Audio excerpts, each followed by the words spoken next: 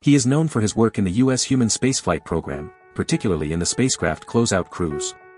He is recognized for his leadership and role as the pad leader at the Kennedy Space Center for various space missions.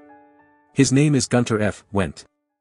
In the annals of the U.S. human spaceflight program, one name stands out, Günter F. Wendt, the German-born American mechanical engineer who played a crucial role in shaping history. Wendt's journey began as an employee of McDonnell Aircraft and later North American Aviation, where he took charge of the spacecraft closeout cruise at the launch pads for various space programs.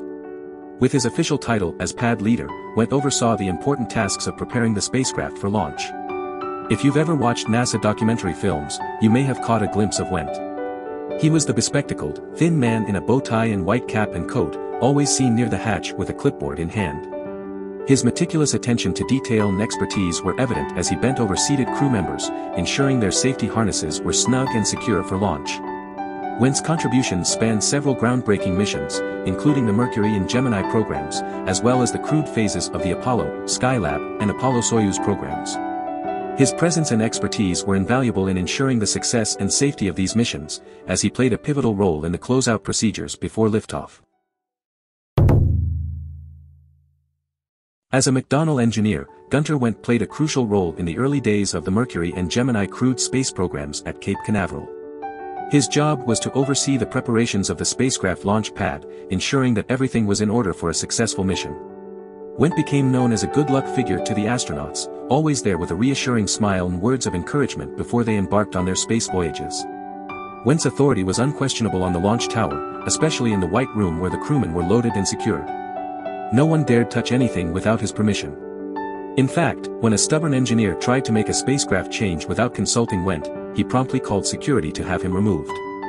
Wendt's commitment to safety and configuration control earned him the respect of the astronauts. Mercury astronaut John Glenn affectionately nicknamed Wendt Der Führer of der Launchpad for his efficient and disciplined leadership. Despite the seriousness of his role, Wendt always maintained a good-humored approach, often joking with the astronauts and wishing them a successful flight. His presence and attention to detail gave the crew members a sense of reassurance before they embarked on their historic missions.